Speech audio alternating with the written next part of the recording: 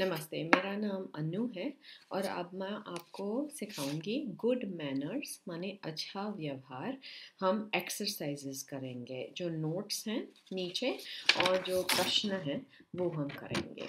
अच्छा, तो पहले तो नोट्स हैं। Sympathy. If you feel no sympathy for someone, you do not feel friendly towards him. Sympathy का मतलब होता है हमदर्दी। तो it says if you feel no sympathy, अगर आपको हमदर्दी नहीं है for someone, किसी से, you do not feel, आपको महसूस नहीं होता फ्रेंडली टूवर्ड्स हिम, माने जो वो आदमी है आपका दोस्त है कि नहीं। फ्रेंड माने दोस्त। अच्छा, दूसरे वाली है इन्फ्लुएंजा। इन्फ्लुएंजा जो है बीमारी होती है, फ्लू जैसे बोलते हैं इंग्लिश में, कभी हिंदी में भी फ्लू बोलते हैं। Disease like a very bad cold, एक बीमारी जैसे बहुत खराब सर्दी, कोल्ड। ठीक है। आर्टिफिशियल। आर्टिफिशियल का मतलब होता है नॉट रियल, माने वो जैसे वो इयररिंग्स होती हैं जो आप पहनते हो, कॉस्ट्यूम ज्वेलरी जो बोलती हैं, जो असली सोने असली चांदी की नहीं बनी होती हैं। आर्टिफिशियल माने नॉट असली, असली नहीं। रियल का मतलब होता है असली। अच्छा, फ्रैजाइल।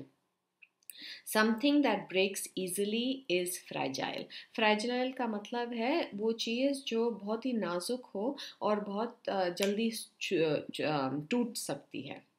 कॉमर्स। कॉमर्स बिजनेस होता है।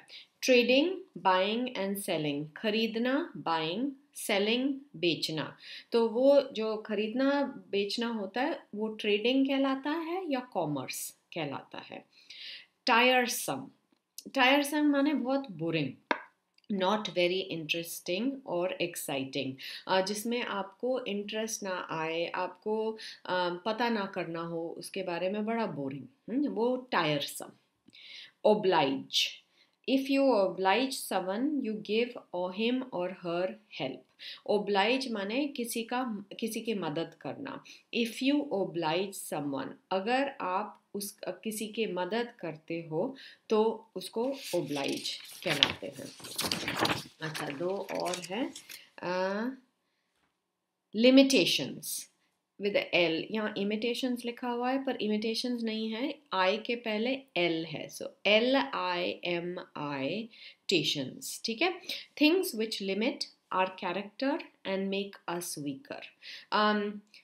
जो चीज़ें, जो हमारा व्यवहार है, जो हमारा अंदर का कैरेक्टर है, वो चीज़ें जो हमको वीकर करें, माने हमको मजबूत ना करें, हमें नीचे लेके जाएं। जैसे अगर हम चोरी करते हैं तो वो हमारा व्यवहार ठीक नहीं है, तो वो हमारा कैरेक्टर जो है ज़्यादा ख़राब करती हैं, उन्हें लिमिटेशंस बोलते हैं।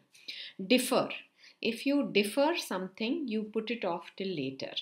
डिफ़र माने अभी नहीं करना, बाद में करना। तो इफ़ यू डिफ़र समथिंग, अगर आप किसी चीज़ को डिफ़र करते हो, DEFER, you put it of till letter माने आप उसको बाद में करते हो।